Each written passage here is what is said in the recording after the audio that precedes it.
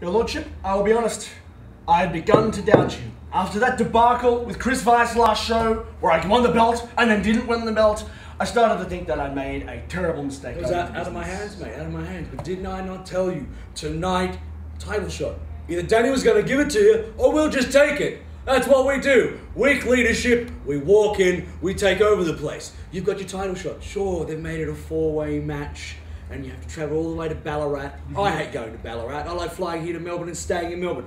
Ballarat, the place is a sinkhole. I would rather stay home and kill myself than drive to Ballarat and become champion. But my dedication to the fans, the good, hideous people of Ballarat, I can't let them down because let's face it, these people have nothing to live for. If you live in Ballarat, you're either trying to start a family with a potato or you're setting fire to your house in the hope of killing your horrible children. I am the champion they need.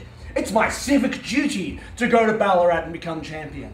Ballarat will be known for the glorious place that KrackerJak became a 2-time Warzone champion. Now think of that, 2-time. Who else in this promotion has been a 2-time champion?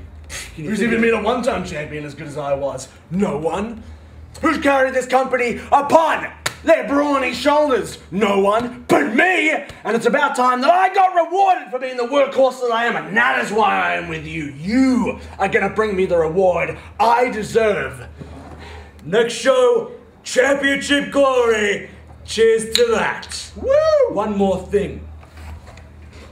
Brave Dave, we proved to the Warzone Wrestling fans you are a weak leader and shall be replaced. And I will not rest till you are no longer commissioner.